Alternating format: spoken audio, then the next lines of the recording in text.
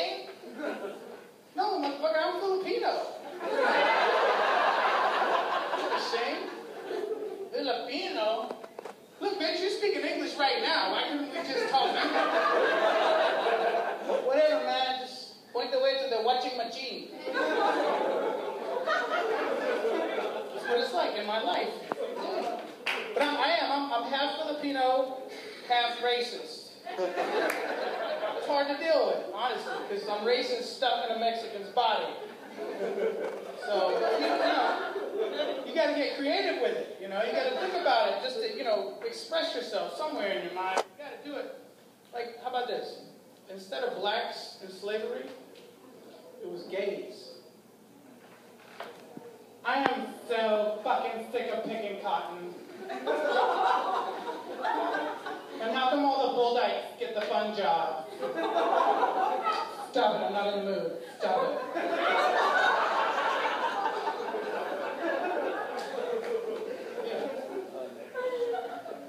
Something like that. But you know what? I'm actually more qualified to be Mexican than Filipino.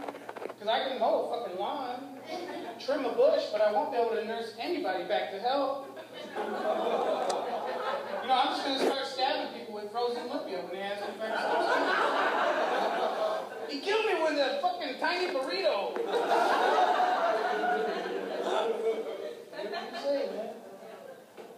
I wanted to ask you, you look very familiar. I'm sorry to interrupt the show. What was your name? Ben. Ben? Ben what? Rice. Rice. Ben Rice. Our friend requested you on Megan's Law. We should be here. I love that. I love California because you can do whatever you want. As long as you register.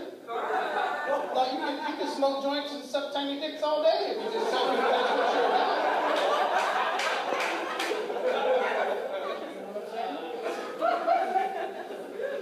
But, Megan's Law, I have a pretty good idea. I think it's a good idea about Megan's Law, getting sex offender awareness out. Megan's Law trading cards. Think about it, let me trade you Little Paul's Lincoln Larry for Lawrence of a Little Labia. I mean, I'm collecting shit. California. Anyways, I've had a bunch of different jobs, different cool jobs. I drove a limo once, drove for a while, but I got to meet Arnold Schwarzenegger. That was fun. That was interesting. I had to yell at him. I had to put him in his place because we got stuck in traffic, and he was getting out of hand. He was impatient, We got stuck, and as soon as we got stuck, he's all, go, go, go, go, go around, go, go, go, go. Shh. I love your movies, but shh, please. Yeah. Fun job. I got a kid, and he keeps me on my toes. But he is annoying, very annoying. Kids are annoying.